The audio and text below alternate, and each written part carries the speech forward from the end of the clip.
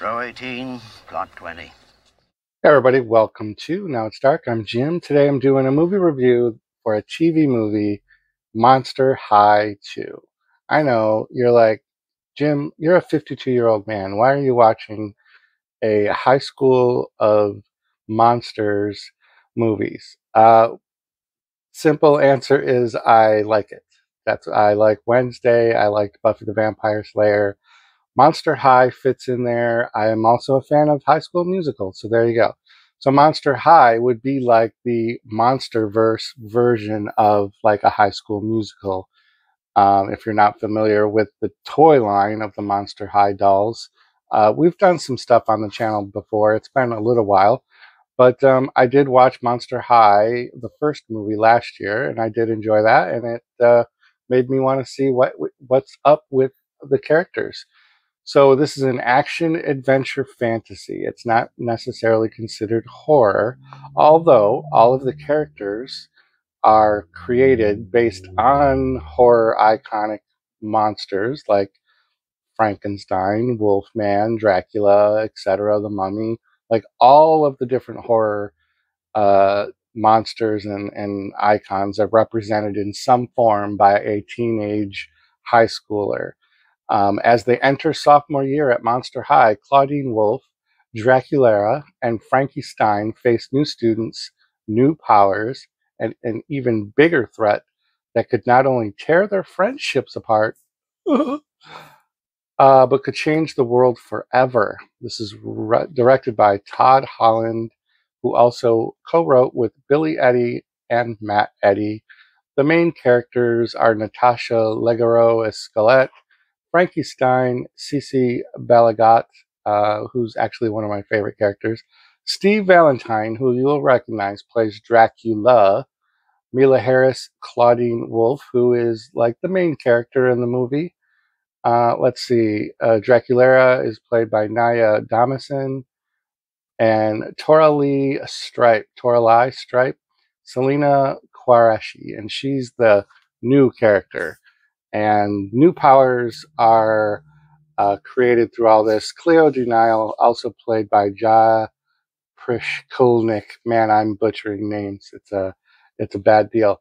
Marcy T. House, also recognizable adult actress, plays headmistress Bloodgood, and this is a fun family movie. This is like that gateway horror film that you can watch with your little kids. They're not going to get freaked out. They're not going to get scared, but they're going to get exposed to, classic monsters. The basic story of this, I won't go into too many spoilery areas.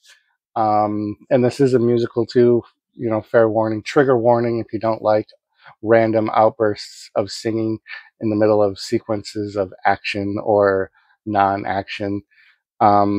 The witchcraft world wants to eliminate the monster verse world, and there's interesting witchcraft lore revealed in this movie, which is really, really nice. I'm a fan of witchcraft and the history of witches and burning of witches and the whole stigma about being a witch. That's played on very, very, I think, accurately and also very creatively. And then it also brings it's maybe not the whole monster verse, but it's Dracula, the main actual Dracula versus witch. So you have witch versus Dracula, and the witch takes it out through the kids. And if you don't know, Clawdeen Wolf is a mix between a werewolf and a human. So that's like the first movie's theme was how to integrate Clawdeen into a monster high when she's in reality um, half and half. So speaking of Clawdeen, right now, in a minute or two, we're going to actually open up this Clawdeen Wolf locker box. The Skulltimate Secrets Monster High. There's 19 secrets. I've been trying to decide whether or not I actually wanted to open this or not, but we're going to do that right after I finish this review. Let me look at my notes. Oh yeah, there's a Grim Reaper. There's lots of witch history with Salem witch trials. I already mentioned that. Friends need friends, and friends stand up for each other, and you have to stand up for yourself and accept everyone. That's like the moral story. Of course, the good guys wins. Of course, the Monster High characters all triumphant. But of course, cliffhanger ending. So stay tuned. This was on Paramount Plus, by the way. It's a Nickelodeon. If you are looking for this film, if you have Paramount Plus, you can watch this. And you can get Paramount Plus for free with your Walmart Plus membership. You're welcome, Walmart. So let's transition to the other part of my studio, and we're going to pop this open and see what goodies are inside. Probably a bunch of clothing, and I'm going to guess a doll. All right, so we are back. I've got the doll. This is a very well taped display. So I did the liberty of untaping it, and we will see what is inside the coffin locker. One thing the movie does is a great job of using the shape of a coffin. Everybody has their like phones are in the shape of the thing, and here we go. Here's Clawdeen, and she is very well taped, or she's got those little bands, so that's going to be annoying. Maybe we'll leave her in there for now, but as you can see, this would be what the locker looks like. And this is actually the shape of the lockers in the movie. And each one of these has a lock. These are all locked, and the key looks like it might be right here. If I can get this out. It's all, they have those little bands. So here's the first key, and the object is to, I think it's a mystery what order the keys will be in. But here is the key number 1. So we'll check these all and see which one. Aha, it was the gold door. And then we will have some mystery accessories in here, and the key to one of the next doors. So we've got like this little bow thing, and a boot. It's a boot. No, I didn't just turn Canadian. It's a boot. And we have the next key. This is very riveting, entertaining stuff here. I bet you didn't know you were going to get to enjoy this if you stayed with me. Let's check. Nope. Let's check this one. Nope. So it's going to be this top. Now this is a doll that I got on clearance at Walmart. I don't collect these, and they are already on their next wave of these. So these are last year's models. There's the key, and looks like we've got some jackets. We've got Clawdeen's fur-lined jacket, and oh, a skirt. How pretty.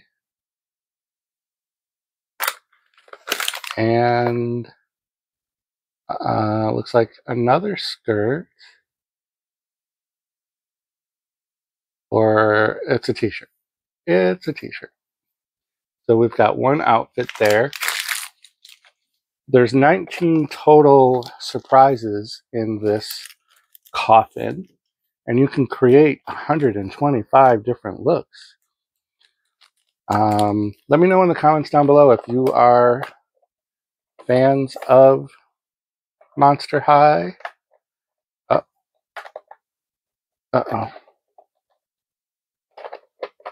Oh, I had it. There we go. The next bag is quite a big one.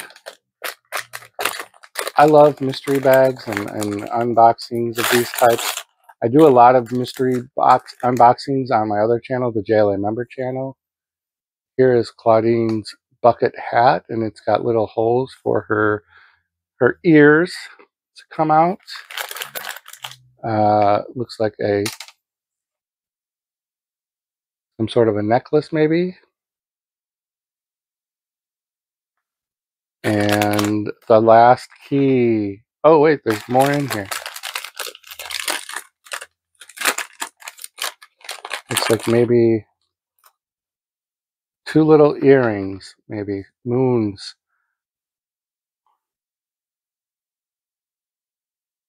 All right, and the final compartment in the locker.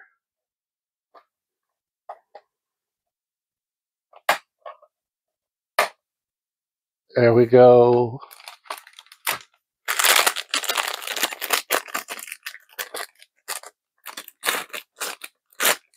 What's inside? A dog bone. I'm guessing that's a sandwich, maybe a peanut butter and jelly sandwich. And we've got a little water bottle and a little, maybe a snack or a purse. I don't know. Maybe this is the cell phone.